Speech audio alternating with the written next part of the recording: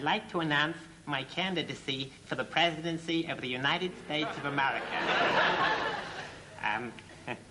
I know I've come into this a little late. Oh, is that the time? That was just a little joke. I only decided to run this morning. You see, I've always wanted to be president, and my friend Milburn said that would be a fun thing for me to do, so he's going to be my running mate. I could crack another joke there, but I can't think of one. Anyway, when he first suggested I should run, I said, that's a very interesting suggestion, Milburn, but perhaps to be ruled out on the grounds of my stupidity, which is considerable. I really have no brains at all. It's amazing. But Milburn says that someone ought to do something, because he can't understand how we can look round our nation of 500 million clever people and decide that only Jimmy Carter or Ronald Reagan could possibly lead us. He thinks that's amazing.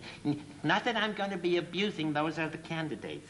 I respect them both and look forward to meeting them in the near future, and perhaps even getting their autographs. I feel we have a lot in common. Our simple-mindedness will be an especially powerful bond. But mine over in England, Milburn says that one of their parties is choosing a new leader, and apparently their candidates are just awful. It seems to be the same everywhere. They've all got this hair problem, you know. That just doesn't seem to be the choice these days. Anyway, my name's Richard Head. Hello. And my motto is vote for Dick Head, so you don't get a Dick Head for president. Now you may ask, what am I going to do when I move into the White House? What are you going to do when you move into the White House? I thought I'd paint it pink.